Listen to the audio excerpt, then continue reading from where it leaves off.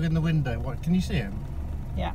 Oh, he's a poor dog. Right, 10 to 9, 29th of January.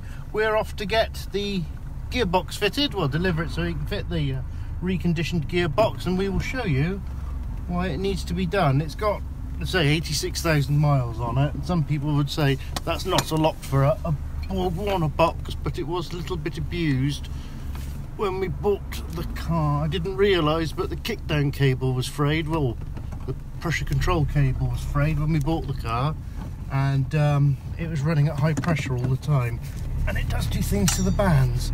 So we pull away normally.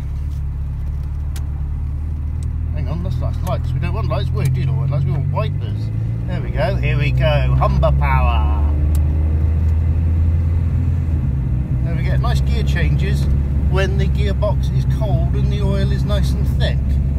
So once it's warmed up a bit, let me feel it there. It's better than ours. Once it's warmed up, I will, third gear, I will show you what is wrong with it. So I'll catch you up in just a second. Right, we're on our way. It's taking us ages to get this far. The traffic's been really bad today. So if we get to this junction here, and I will show you, you have to keep your ears open, what this does once the oil's got warm, once it's done a few miles. If I give it some beans, though we're going downhill, it might not. Ready? There we go. I know a lot of you will say, oh, just second the brake band on second gear. It has been adjusted as far as it will go.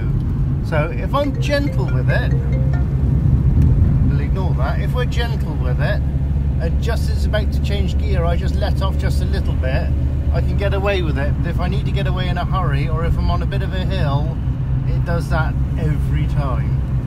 So we're going to get it fixed. At the bus station, ready to go home. Gate 12 is like being in an airport, so we'll be home in an hour or so, and then the next little film will be picking it back up again. As Bloke said, a couple of days, so hooray!